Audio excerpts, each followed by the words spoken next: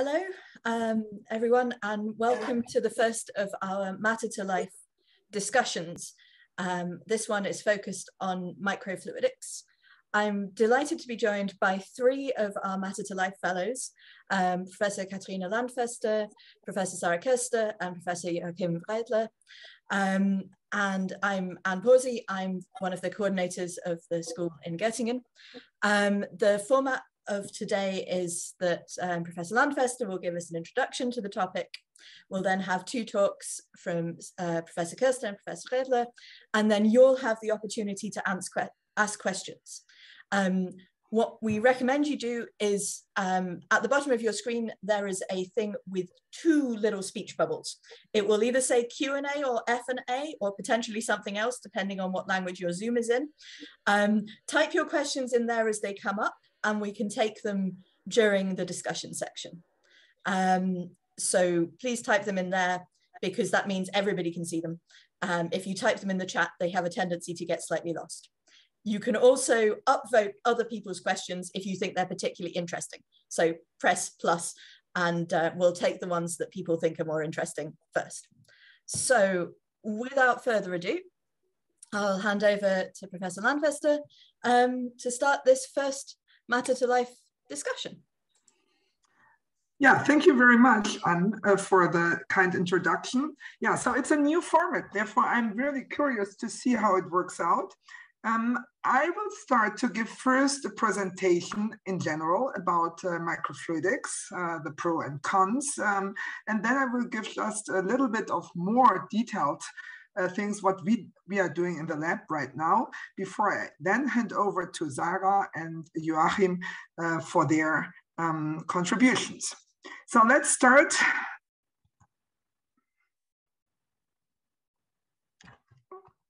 Okay, and now I have to change that.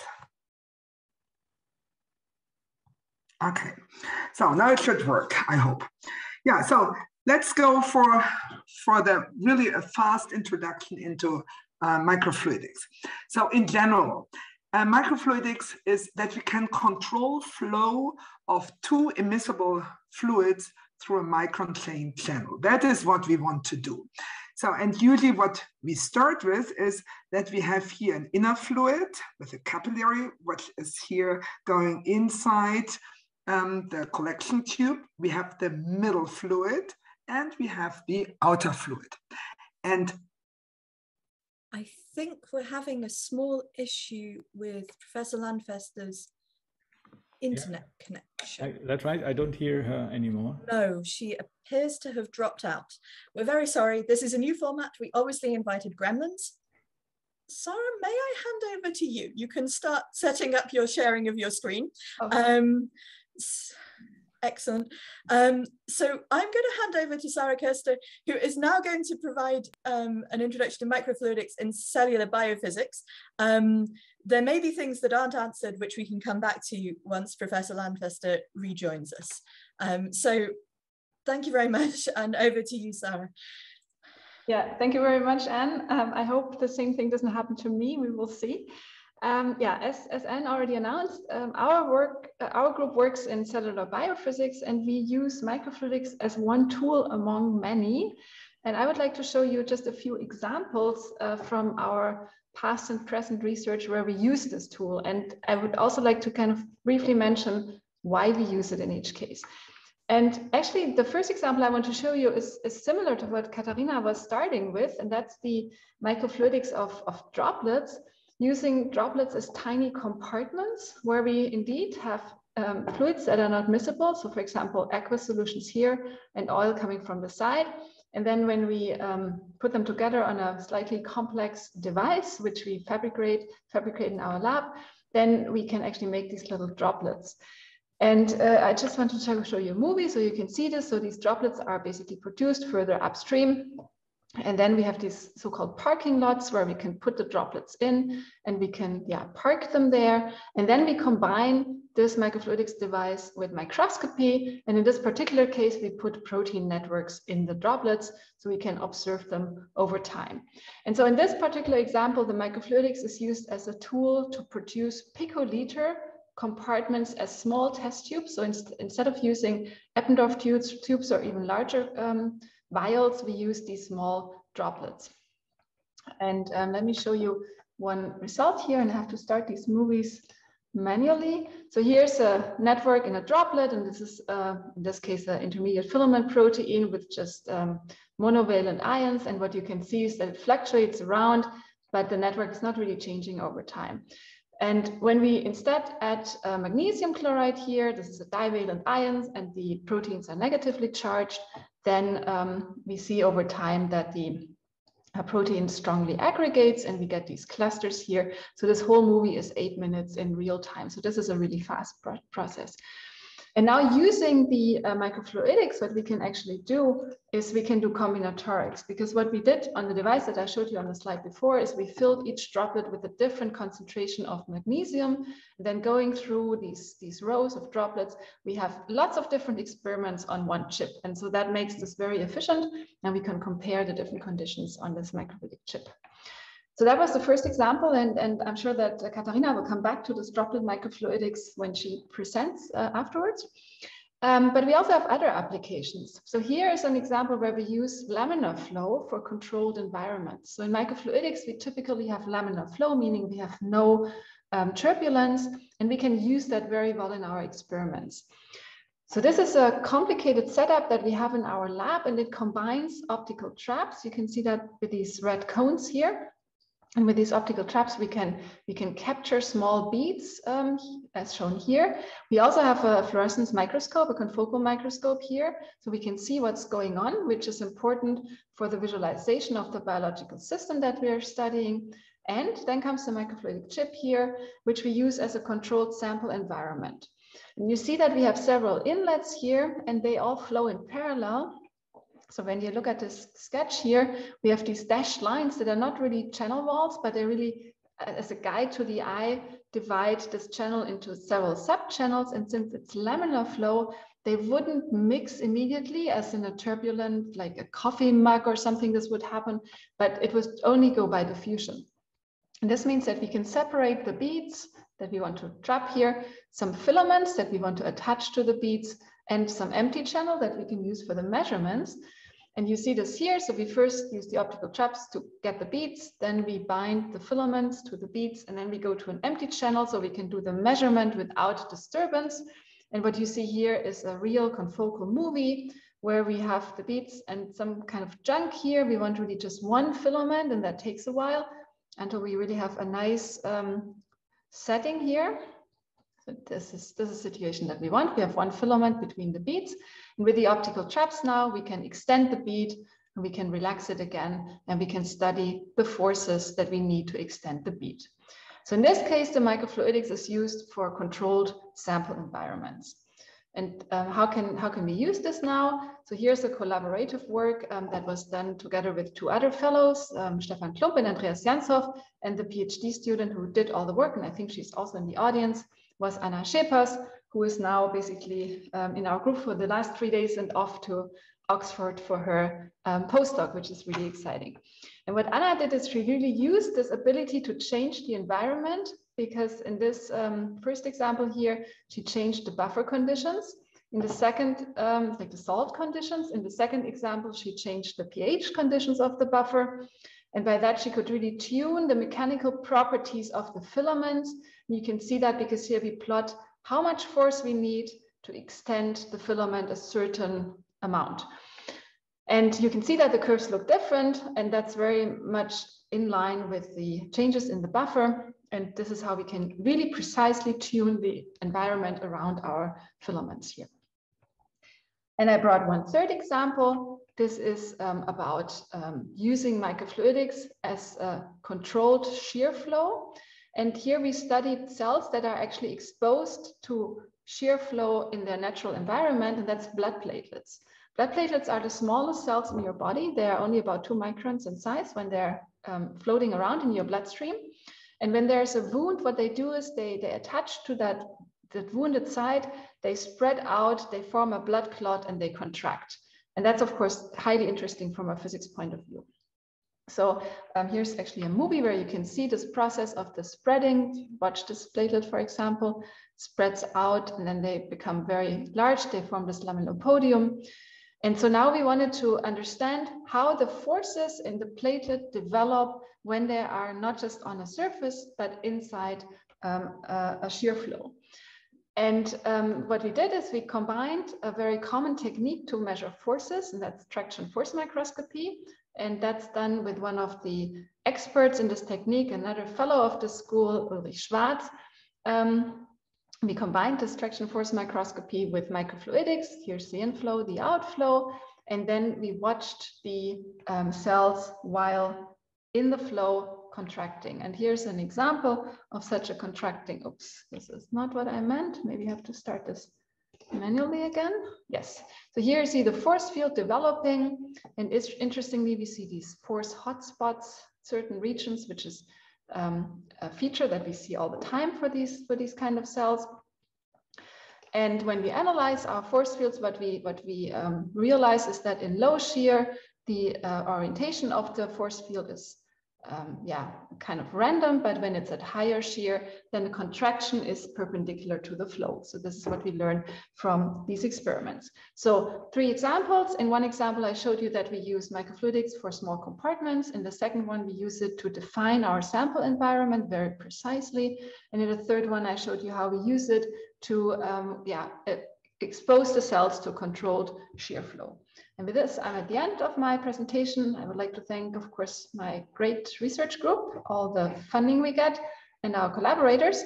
I thank you for listening. And if you're interested, come by and learn more about this and join our group if you'd like to. Thank you very much. Okay, thank you, Sarah. So sorry for, I was just kicked out. And I think we just should now resume to my introductory lecture, because I think we'll go back to all the questions answered, so to all the questions at the very end, right? So, and otherwise, I think it's too complex now. Okay, so let's restart to share my screen again, and that we can move forward now. So what I just started, that we have the inner fluid, the middle fluid, and the outer fluid in order to get then droplets of high reproducibility, and 1 droplet at a time, and then afterwards another droplet, and so on. So that means if we have nice capillaries, we can really, by adjusting the flow and by adjusting the diameter of the capillaries, we can produce, as you can see here, very nice droplets of different sizes. You can have, as you can see here, a very defined droplet diameter. And if we change now the inner fluid, that the inner fluid already has droplets in there, then we can have droplets in droplets. So that means we can choose here whether we want to have 1, 2, 3 droplets, how large the droplets inside the droplets should be. So therefore we have here multiple emulsions with a great loading efficiency, and we can make the emulsions as sophisticated as possible. And you already have seen some nice ideas in the talk of Sarah. So what I just showed you was that we, in the beginning, many people use glass capillaries, but what is still much better is to use now PDMS chips. That means that is based on silicone, and we can start here to make our own chips as we want to have them to decide. So we start with a master mold, then we pour the PDMS on top of it, can then just cross-link it. We can then release the PDMS replica, that is here the blue thing what we have, can, for example, drill our inlets here. And then we have, of course, to connect it to a glass surface. Therefore, in order to activate that, in order to make it fitting, we use plasma treating in most cases to link them together. And we have then the possibility to have here our device to our wish. So the advantages are here that we have unlimited design possibilities. We just design it on the computer. we can replicate that many times. Once we have our master mold, we just replicate that every day, or however we want to have that. We have the soft material, which is easy to manipulate. And of course, it does not break as easily as glass capillaries. And we have here a high fabrication reproducibility. So if we ask whether there is a disadvantage, of course, there are also disadvantages. In this case, you cannot use any kind of organic solvent. For example, toluene or THF does not work with a PDMS.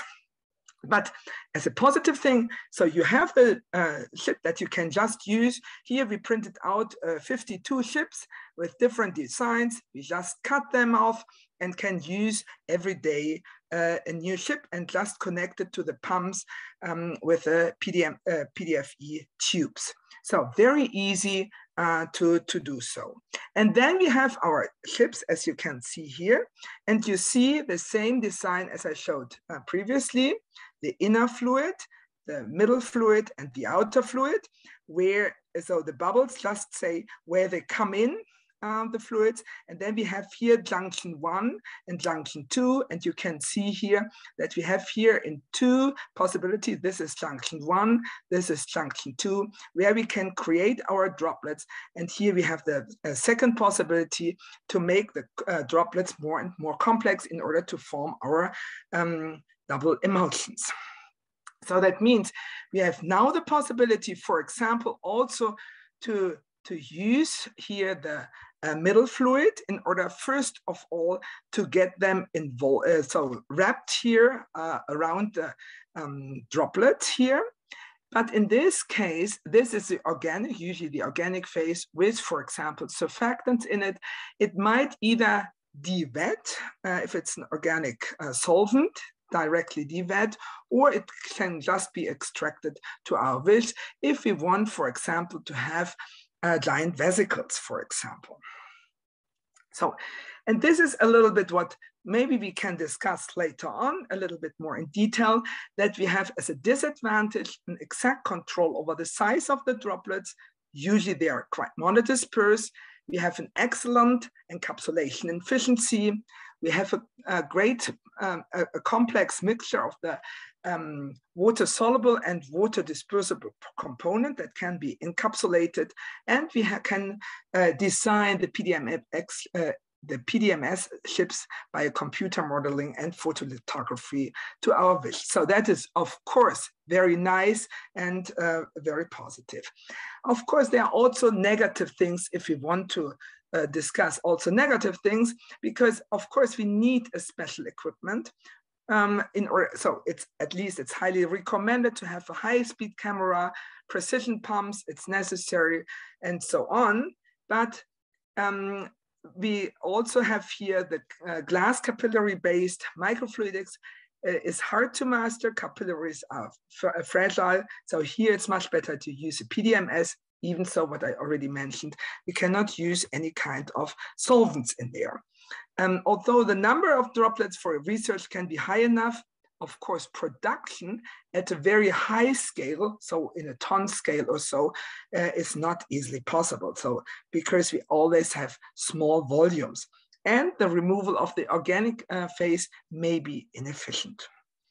So let's go directly then, after this short introduction, which was really meant to be short, to the microfluidics we are doing. So inside here, the Max Planck Institute for Polymer Research, in order to assemble cell-like bioreactors.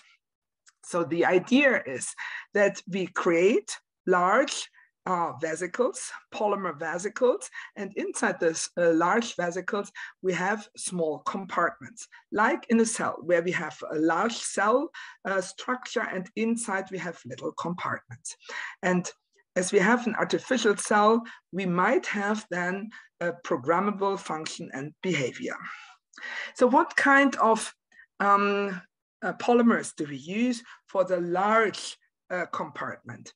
We need to have something what is, as in the case of the liposomes, hydrophobic and hydrophilic. That means here in the liposomes, we have a hydrophobic part and a hydrophilic part. But in the polymers, we have, for example, the polybutadiene and the polyethylene oxide, PEG or PO. And then we can form the large polymersomes in the range of a cell, like several micrometers.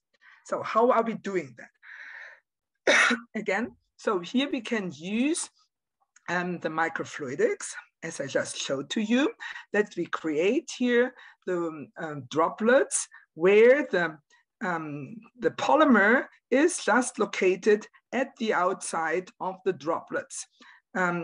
We get here, in this case, because we are working with polymers, robust compartments. We can tune the membrane chemistry to our wish, because we just change the polymer, and then we have the possibility to change the membrane permeability. We can change the size, so preferably between 20 and 80 micrometers. And in all cases, we have a high encapsulation efficiency. What we need in this case is we need to remove here the middle fluid by an oil removal or de-wetting process. And in this case, we can get then a very nice encapsulation of either hydrophilic components, which are then entirely in the core of the vesicles, or we can we can just embed hydrophobic components in the membrane. And here we have an overlay of both systems. So that means we have here at the outer phase, at the membrane phase, the rhodamin system, and inside the hydrophilic component. But we can not only use small molecules, but we can also use here compartments like nanoscale systems. That means nanocapsules, for example, which are small compartments. So that means, again, here, what we create by microfluidics is here the polymersome, and inside the polymersome, we have our small compartments. The small compartments we can get here as nano compartments by a so-called mini emulsion process, where we have here in the 100 nanometer scale range our nano compartments, where we encapsulate, for example, enzymes, different kinds of enzymes, and these different kinds of enzymes can be then trapped inside the polymersomes by, again, using microfluidics. And here we have two kinds of systems encapsulated, which we can show here by the different colors. And in this case, we have really a cell-like bioreactor, which allows us to do cascade reactions. In this case, we can add amplex red and glucose, and then we have here the possibility to have a cascade reaction inside the polymersome, like we have that in the cell compartment. Maybe a different possibility, what we also can do is that we can here form a coercivate inside. That means we start with a solution of polymer chains, and then we force them to come together inside the polymersomes. So here it's maybe a little bit better shown that we have here negatively and positively charged polymers. Then it's first of all homogeneously distributed, and only upon pH change or any other stimuli we can put them together and have a very high concentration, and therefore a possibility to get a certain reaction done. So, and here you see that now inside the polymersomes at high pH and at low pH. At high pH is continuously distributed inside the polymersomes, whereas at a lower pH is really very punctualized inside the polymersomes. And then we can get here, different kinds of possibilities, what we can show here. First of all, homogeneous distribution, and here we have then again here the very punct. So here a point form that we have here, the core surveyed. So with this, I would like to stop my talk here in order to have enough possibility to discuss about that. But I would like to hand over to Joachim now to give his final talk. Joachim, please. Thank you, Katharina. Yeah, I'm seeing already this is going to be a very nice discussion. I will maybe add now a new angle to microfluidics. In fact, I will not only talk about microfluidics, but also about micropatterning and microstructuring. The reason is that we're interested in dynamics of living systems. So we'd like to work with cells. And of course, you can put a living cell into a fluidic device and look at them on the fly as they're going through fluidics. This is what Jochen Cook would have told you, but he unfortunately couldn't join today. We like to look at cell behavior over time. So we have to put them on a chip, but make sure that we can change conditions and have a perfusion that cells are happy. Yeah. Okay, so I think it's important to first point out what is the scientific agenda, and then we come to the technology, the microfluidics. I have a lot of backup slides for the discussion later on. I try to stay short at the moment. So I'm interested in systems response. Yeah? How come that cells have a certain behavior, they move in a certain way? They are programmed by genetic networks that we know can undergo shifts and changes in states of cell behavior. And in order to get access to their genetic network, we like to use lipid nanoparticles. And you see them here on the left-hand side. These are lipid nanoparticles, which in my view are beautiful soft matter systems. But you know them also as vaccination carriers. Yeah, so the BioNTech and Moderna vaccines are lipid nanoparticles of such kind. And you might know that the delivery of mRNA, but also other kinds of nucleic acid, like small pieces of siRNA or microRNAs, yeah, that delivery can be achieved by encapsulating nucleic acid with lipids, in particular cationic lipids, but also lipids that have a shielding effect. But you have to put them together in the right way. So you first of all design the molecules that they self-assemble into core shell structures. But there is a technical problem that these components have to be mixed rapidly. Yeah, so there is a mixing problem. You have all the components dissolved in an alcohol phase, and you have to bring them into a water phase where they then very quickly self-assemble. But in order to get really nanoparticles, you need to have that mixing done very fast. In our lab, we've been using microfluidics like hydrodynamic focusing, so that in a controlled way, you can control what we call solvent exchange. Yeah? So the alcohol phase would be exchanged into a water phase in a controlled way. And if you do it on a chip, the dispersion or the quality of the particle ensemble is much better than if you do it by hand. Yeah? You know, this is now becoming a pharmaceutical technology that is basically solved. You can scale it up even with simple T-junctions. However, there are still open questions in mixing in general, especially if the components have different qualities. So it's not guaranteed that if you mix mRNA or plasmid or microRNAs, if they have the same mixing behavior with lipid as before. So it has to be redone all the time. But anyway, rapid mixing to make nanoparticles is one topic. Now then we like to use these nanoparticles to change cell behavior. So we transfect cells and then we watch how circuits are switched and how cells undergo different behavior. So we need to have access or somehow, first of all, see how particles are getting in. And for this, we we do what's called a transfection assay. We place cells on the surface and transfect them with a reporter. So that's the gene of GFP, and the cells turn green after time. So we do time-lapse microscopy in a structured on a structured platform. We call it live cell imaging on single cell arrays, and this requires patterning, which we have developed now various approaches to basically put adhesive islands down to a flat surface.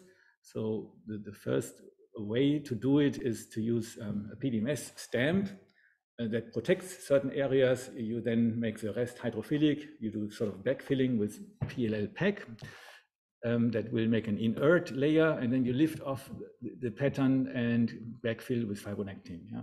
So such a surface basically makes cells adhere to sites that you have created. Yeah? And that leads to cell sorting, that after some time you have an array of living cells, and the beauty is that they all have the same conditions, same area, same medium and everything. And now we apply the lipid nanoparticles and watch transfection over time. And the point is that we like to very accurately see when does the onset of delivery happen. And for this, we need to control the incubation process. Yeah? So we do it all in situ under the microscope within a perfusion system. You flow in the particles for some time, and then you can rinse again after some time. You can also let it on, stay on for a long time, but if you like to have a precise impact with a pulse, you need the microfluidic environment. And that, okay, you can then see that the particles have different timing. So onset time and efficiency are correlated. Lipoplexes are different from lipid nanoparticles. So you can see how that so-called protein corona does make a difference. Yeah. Okay, so the final topic is we'd like to measure cell behavior. So that means we like to observe how cells are migrating. And for that, we are creating microenvironments that are designed to probe a certain type of behavior. Like here is a dumbbell that is made to probe invasion. Yeah, the other one is for polarization. And here are two cells on a dumbbell where we can measure cell cohesion. Or down here, you see a cell walking on a lane with different fibronectin concentrations. So you can see how adhesiveness of cells is working. Yeah? Okay, and the point is that microstructures help us to create arrays where cells undergo the same exercise and we get statistics. It means we do time-lapse in a scanning mode. We scan over a large area and we typically collect hundreds, sometimes thousands cells in parallel. And that leaves you with many traces that you can analyze. In that sense, it is a time-lapse high throughput technique. But of course, the quality of your surface is very important for the meaning of such tracks. Yeah? Okay, and you can ask, how do we make surfaces like this? For that, there are okay, definitely you see differences here in the speed of the cells. So there's a lot of, say, interesting behavior on these microstructures. For example, the so-called biphasic relation. So velocity increases with more adhesiveness, but then if there's too much adhesion, velocity goes down again. Maybe I skip this. That's more of the biophysics. Now here comes the patterning technique. So the easiest and maybe oldest technique for patterning is microcontact printing. You basically make a stamp, you incubate with the protein you want, and you stamp it by hand or maybe with some kind of mechanics control onto a surface. More robust in our hands is photo patterning, where you use a photo mask and UV light to launch a UV reaction, and then typically like click chemistry to put RGD onto a defined area. Yeah. Even more advanced and especially more precise in terms of resolution is laser patterning. And that means you need an instrument with a sharp laser focus. And we have, an instrument from Alveole, Primo, where you can basically excite UV light on the spot. And in this case, you typically make a passive coating, and then the laser cuts away the coating at defined area. So it's like a negative structuring technique, and then you incubate with the ECM. Okay. This is surface patterning. I'd like to quickly discuss how to go into 3 dimensions. For this, we use hydrogels.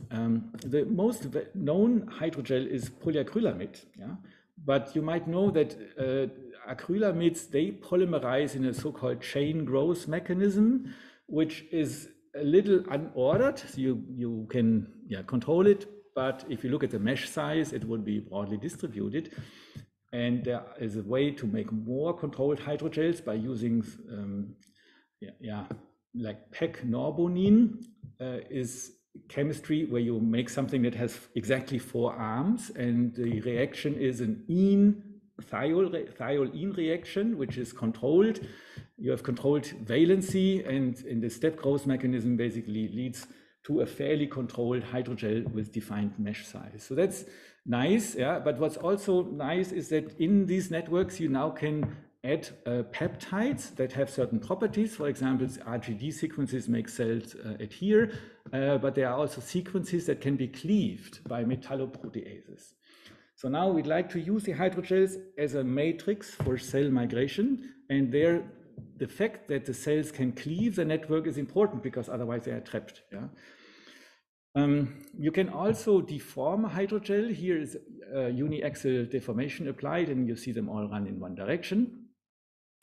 And you can also now make hydrogels that are flat. And this is work by Stefan Stöberl, who now developed in our group spacer technique of hydrogels combined with UV laser writing. So you make a slit, fill it with hydrogel, and then you write a structure into it. And so we again write dumbbells, but these are now dumbbells that are 3D, and they are labeled with beads. And as you see here, the beads are important because this is traction force in a microstructure. That's a nucleus as it deforms as the cell is squeezing through the channel here. And the point is that we can do this now in parallel and see dynamics and force fields at the same time. So very quick, last chapter is a very nice project that is done by Ono-kan as a group member of the Matter to Life project together with Karen Alim. And here again, we use the same hydrogel that I just introduced, but we write pattern in a larger channel. So we were writing our microfluidic network. The question that's asked here is, how can we make an adaptive microfluidics? And that is important because many media are disordered, like filter media are porous materials with a distribution of widths, and this heterogeneity typically worsens with time. And that's a problem if you'd like to use it as a filter or if you'd like to have defined properties.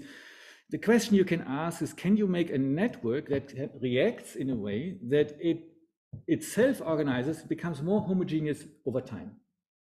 I think it's a very interesting question to ask, and Ono-chan is approaching this problem by saying, let's use enzymes to change the network over time. You see here pillars that are eaten away. And we want to use this now to turn a heterogeneous network into a more homogeneous network. And you see the flow profile here. That is a flow speed distribution. Okay, the problem is not yet solved, but Karin has a theory where she believes that we can solve it using a pulsed flow so that the degradation is controlled in a way that it's basically giving this positive feedback. Okay, so with this, I'd like to close. So first of all, we're interested to monitor living cells. I think living cells are the test tubes of the 21st century. That's a nice statement by John Widham. And secondly, yeah, we put cells in confinement, and you have to always be careful. That might not be comfortable. You always interfere with the living system, as shown here. I am very grateful to my group. This is our finally last workshop that we had outdoor again. Thank you very much. Yeah, thank you, Joachim. So now we have a couple of questions. Maybe I just give the word to Sarah. Sarah, you can read the questions as well, right? And maybe we can just go to the first question. What kind of proteins did you assess during using the droplets in the microfluidic channels? Yeah, so in that first example that I showed you where we put the networks in droplets, we were actually looking at vimentin intermediate filaments. And also in the example where I showed you how we stretch filaments using the optical tweezers in a microfluidic device, we also looked at intermediate filaments because we were interested in, first of all, how they interact with each other, and secondly, how they mechanically react to stress and strain. And I think the second part of your question, can you also use, for example, fiber-forming peptides, which aggregate to fibers via hydrophobic interactions? Yes, exactly. That's more or less what we did. In our case, it's an electrostatic interaction, but you could as well study hydrophobic interactions and maybe then in a combinatoric manner add some detergents and study the change of the hydrophobicity. Yeah, very well. I mean, you can combine this with microscopy and you can watch your system evolving while you're mixing it in the droplets. And so that's exactly the idea. Yes, very, very good suggestions. Good question. Mm-hmm. Okay, thanks. So another question was whether I could explain a bit more about the, a bit more about the factors influencing de-wetting of organic solvents from double emulsions. Yeah, of course, it depends very much on the interfacial tensions between the phases we are talking about. And these are, of course, first of all, the interfacial tensions between the pure solvent. If we just use pure solvent, that means, for example, water and we use in many cases oleoyl alcohol, but of course as well, we have still surfactants involved. And that, of course, also changes the interfacial tension between the two phases. And therefore, that is then very crucial for the de-wetting process. Another question was, which is now in the chat, not in the Q&A, how long could a microfluidic chip be used? What is its typical lifetime? So it's probably meant that this is the PDMS microfluidic chip. So it's very easy to do the process, right? So we usually don't use the chip for a long time. We change that in order to be sure that we don't have any rest or anything left inside the microfluidic chips. So therefore, we tend to use every day a new chip, or even for every experiment a new chip. So, but you could also, if it's because it's so easy to get it and it's so easy to print it out, right? So it's not an issue. It's not also not a cost issue in most of the cases. But if it is, so you can use it also several times. It's also not a problem. So there was now a question to Joachim. Mm-hmm. I just hand it over to you. Yeah, I read it here. How much hydrogel in milliliters do you require to fill your multiple chamber assay? Okay, so first of all, we use basically plastic channels that are microscopic, like I think 5 millimeters wide and several centimeters long. It can be filled with 1 milliliter of hydrogel solution, and then you create the structure inside the channel. That's kind of the beauty. Then you wash out the material that is not polymerized, and then you have a microfluidic structure. maybe I should point out that the hydrogel, so why do we take hydrogel and not PDMS? I mean, PDMS is the gold standard. Katharina, said it, yeah. But hydrogel is diffusible, yeah. So if you look at the shear flow, you will see it can guide the flow. You can make a channel, and the flow is confined. But over longer time scale, like a dye would diffuse into the walls, and so there is some strengths to hydrogels. They can typically also be more easily turned hydrophilic. We've been working with immune cells in PDMS chips. It's sort of okay, but typically cells are always somehow responsive to solid surfaces. Yeah.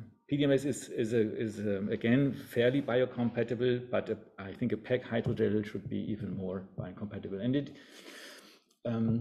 it has these other structures. So for us, I think the problem was to make these thin layers of hydrogels, yeah, and Stefan solved it with spacers, and that material is not so big of an issue. It's not expensive, so I don't know why you ask for the amount of material, because I think that was never an issue for us. I don't know if we can have the students also like to interact with us. Can they show up? I can't make them visible, but I can let them speak. You can let them speak. So if who was it? If there are more questions, he can answer immediately. Yeah. Yeah, or you type it in if you like. So that of course it would be good to if they can speak up. I think it would be a little bit more lively. Okay. To do this, I can't tell that you want to speak by telepathy. You have to raise your electronic hand, not your physical hand. I can't see you. If you raise your electronic hands, I should be able to allow you to speak. So I will allow Thomas to talk, if that's okay. Should I do that? Yeah. Okay. You should be able to speak now. Yes. Do you hear me well? Yes. Okay. Yes. Thank you. Yes, I was asking in particular. So thank you for this answer already. But I was asking for the amount of hydrogel, because depending on what hydrogel you're synthesizing, it might be quite expensive, right? So if I think about, I don't know, a peptide-based hydrogel where you have a lot of synthesis cost, might be relevant if we need like 10 milliliters or 1 milliliter. So it's interesting that you apparently don't need a lot of it. Mm-hmm. Yeah. So the channel is microscopic, but still small. Well, 1 milliliter is sort of in between, I guess. Yeah. But I wouldn't call it micro, right? Thanks. But actually, I think it's a good point. If we discuss microfluidics in industry, microfluidics definitely can save cost, yeah, because you can reduce the volume of reactions. You can manipulate cells that are pressures. I mean, there are some stem cells that basically each cell costs 10 or 100 euros, right? So then you can save cost by reducing volume. Okay, there's another question to Sarah. Is it safe to say that microfluidics is the key way to create a model of blood capillary channel? Yeah, thank you for that question. So, I mean, in the end, microfluidics, if you look at the word, basically means that you have flows and fluids at micron scales. And that's exactly what you find in the blood vessel system, and especially in the small capillaries. And after also seeing Joachim's talk with the soft walls of his channels, I mean, this comes even closer to what you find in a biological system where the blood vessel walls are also a little bit deformable and elastic. And so yeah, I mean, if you really want to mimic blood flow, then microfluidics is probably the way to go. But you have to also keep in mind that blood is not a Newtonian fluid. So if you put that into your channel, things become much more complicated than what we told you today, because you will have effects from, the shear thinning. Blood is full of particles, the blood cells, so that's you could actually treat them as colloids, and things become much more complicated. But yeah, I would say that if you really want to mimic in an experiment blood flow, then you have to go micro, and so then you are in the microfluidics regime. Yes, very good suggestion. So Joachim. Maybe we can also discuss here a little bit, Sarah. I really like what you said. I think it always depends on what you want. Yeah. So we are not medical doctors, so we do not want to make implants. If you want to make a blood vessel implant for medicine, that's a different issue. Yeah. So we'd like to use microfluidics for biophysical studies. Okay. If Sarah needs high resolution, the surface needs to be glass. Yeah. If you want to mimic responsive materials, and Karin Alim's interest was infective vascular networks. I mean, so it exactly came from the idea of blood vessels. Yeah, so then you need to design different things. Yeah. And I think there are many questions with blood vessels where you need to create epithelium. So you have to put a cell monolayer onto the surface to see what's going on in the blood vessel. Yeah, and that again is a different challenge. That's my take on this. Mm-hmm. Yeah, and this actually takes us then all the way to what people call organ on chip, where they really try to mimic full organ systems on a microfluidic chip. Actually, also with the purpose, as Joachim just said, not with the purpose to implant that organ on chip into a animal or human, but with the purpose to study processes that would normally occur in an animal on a microfluidic chip. And that has several advantages. I mean, first of all, of course, you don't need to use animals, which is a big issue and a discussion going on for a long time already and still valid. But also you have very controlled properties and conditions, and you can actually control your system much better than when you, for example, use a mouse model or something. And that's why people are developing these kinds of organ on chip devices. So it's interesting here. We have another question. Maybe Sarah, you can also continue here. Speaking of the lab on the chip, I just so the other question we will come to that later. And then Eppendorf tube on a very small scale. Now it's a DNA folding protocol, right? So, but in principle, of course, it is also possible that we can do at the same time simultaneously then the folding and unfolding processes. Yeah, absolutely. I mean, this lab on a chip that Johannes Hamann here refers to, this is exactly what people have been working on actually for a long time already, and really trying to use these very small volumes, so you can do a separate experiment in each droplet, and then trying to mimic everything that you do in the lab, like heating and cooling, mixing, separating, detection, all these kind of things.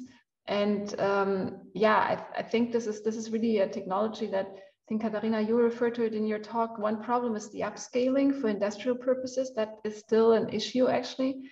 But for research purposes, there are lots of interesting applications, like, for example, directed evolution, where you look at certain mutations and then select for those in cells, for example, bacteria cells, and speed up processes that otherwise would take very long and would become also very expensive. So, yeah. Yeah, definitely. And then there was a question by Philip. Yes, you can change the material so that it's transparent to different wavelengths, right? So it depends a little bit to which wavelength you're referring to. Therefore, you can choose a material to your wish, of course.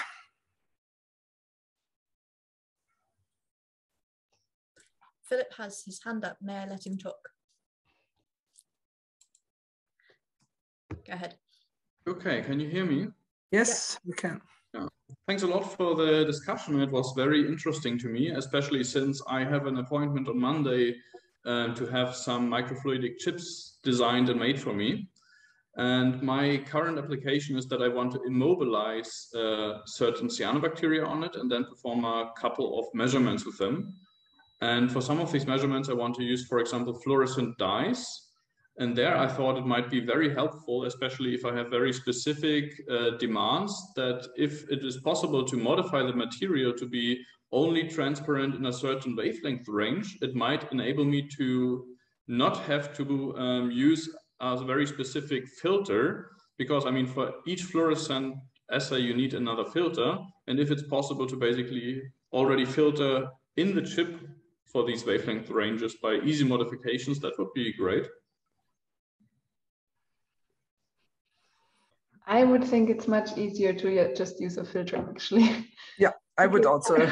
I would also say, because modification of the material usually is more tedious to do, and you have to figure out really how effective the filtering of the material then is at the certain thickness. And I would also go. So that would be my advice. I would go for the filters as well. Yeah, I mean, there's a reason that when you, for example, buy a filter for your microscope, it costs between a few hundred and €1,000, because it's a very complex optical device, actually, with lots of steps to produce it. And if you want to use that kind of material, that's what you would need, right? I mean, you would need the filter material embedded as a window material in your device. That would make your device very expensive and also probably difficult to make. But in principle, I could maybe add that it is, of course, possible to produce devices out of many materials, and you can also mix materials. So, for example, something that I didn't show today is we also made materials for devices for X-ray experiments in the past, and I think that Joachim also did that. And then you use materials that are X-ray compatible, transparent to X-rays, not necessarily so much to visible light. And then you have to somehow just in a composite manner put them together. That's not always easy, but that also works, and there are lots of solutions out there. So if you, for example, have a certain method that doesn't go so well with the typical glass light that you attach to your PDMS, and you need another material, silicon nitride or a certain plastic or Kapton or something like that, then look at the literature, because it's very likely that someone has tried that before. But filtering one wavelength, I think it's easier when your microscope does that for you. Okay, thank you. Especially with the Kapton, that's very interesting. I'm gonna read into that, since I'm also doing synchrotron experiments, and it might allow me to basically already fill on the island where I collect my samples into a microfluidic Kapton system or something, and then just measure it a few weeks later. Absolutely. Yeah, there are lots of X-ray compatible device types around. There are reviews about it. And if you need something, just contact me. I can also send you some material.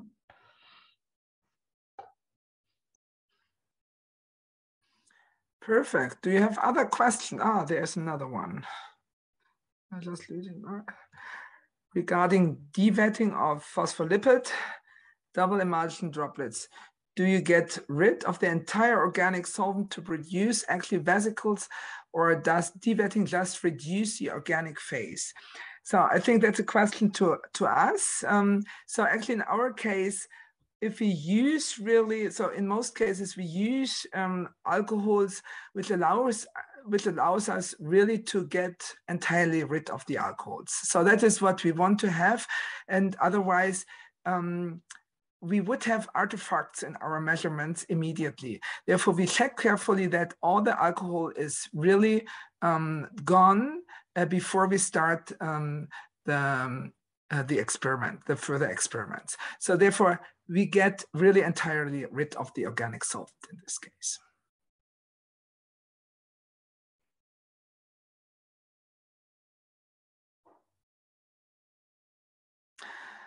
Okay, so now we have the possibility to answer the last questions. If you still have some questions, we are happy to discuss on them. You ask very specific questions. You can broaden the questions, like what the future will bring, maybe. That I can also ask to Sarah. Where do you see where do we go? Oh yeah, sure. Joachim, it's also allowed that you ask the question. I'm not sure why you asked me, Joachim, because I would say what the stuff that you do is actually super exciting with the soft materials, at least for cell research. I think that's really a very interesting approach to have soft walls in your devices. That's really cool. And then, I mean, I have to admit that, so during my postdoc, I did a lot of the stuff that Katharina showed. And I still remember how these double and triple emulsions were made in Dave Waits' lab at the time. But I kind of lost a little bit the overview, what's going on there at the moment. But I think now you're much further with like using these droplets and using them as compartments, but also for synthetic cell approaches, like trying to build up cell from scratch. This is also a topic that we didn't touch so much today. So it's really broadening now, I think. Really lots of different applications. Yeah, and also the combination of compartments, right, to put inside there. I think that is, so when we started that, so we thought, okay, it's so easy to put several compartments inside a vesicle structure, but it is not to have, if we really want to have pure water inside. So at the beginning was that the microfluidics was only possible if you had sucrose inside at a certain amount, and that would have killed our entire reaction and the stability, and would have decreased the stability of our colloids. But now it is really possible to introduce all kinds of colloids, and not only molecules, but colloids in there, which keep them stable, and you have an environment inside the polymersomes, which is basically water. I'm going to jump in quickly because I can see that people are having to head off, and very quickly advertise that the next one of these is on the 13th of July. And now I will hand back to continue the discussions, but I don't want people to miss the next one if you need to leave at any point. But if you wish to stay and continue, you're very welcome. Commercial break over. Yeah. Do we know what the topic for the next one is, Anne? It's on ethics of matter to life. Okay. Okay. I see. Yeah. But I just want to pick up on what Sarah said. I think the idea of a discussion here is that we present what is there as a technology, and I invite every student to use it and make combinations out of it. As Katharina said, you can take a micro droplet and put a living cell into there, and then take a tweezer like Sarah and ask questions on biomechanics. I think the technology is not limiting, really. Everything can be done. It is not easy. It typically takes some time, like half a year sometimes, to get the expertise on all the little details. Yeah, microfluidics needs, say, a steady hand and careful preparation and all this. But I think the bigger question in science is always like, what do you want to do? What is important? Research question. Absolutely. And so from my side, if anybody has ideas now and needs some technology that I presented, just contact me. Yeah. So thank you very much. And I think if there are no further questions, I would like to really thank everybody for the contribution. So especially, of course, Sarah and Joachim for their talks, and you all for the questions and the discussion, great discussion. And I would like to hand over to Anne now. Thank you, and sorry for jumping in towards the end, but I could see our number of participants declining steeply, and I wanted to catch them before they disappeared. Thank you so much for joining us. Thank you to Katharina Landfester for chairing and for moderating this. Thank you very much to Sarah for her spontaneous jumping in when we got hit by gremlins, and to Joachim for such an interesting presentation. And I really love your cells jumping between the two islands. I think they're just brilliant. I hope you've enjoyed this new discussion format, and I hope you'll join us again on July the 13th, where we'll be coming live from Ringberg, and it will be a discussion on the ethics involved in doing these kind of systems. So thank you all very much.